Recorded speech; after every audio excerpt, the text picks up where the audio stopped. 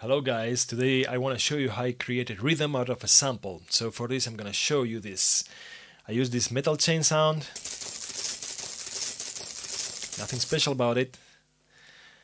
So then I added some pitch shifting, 9 semitones in this case, to make it sound like this.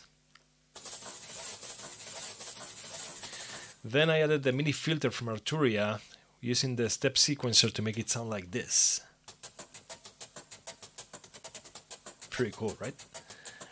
And then finally I use the Autopan to give it some movement from left to right, actually pretty fast, as you can see. 1/4 synced to the tempo map and to the tempo session.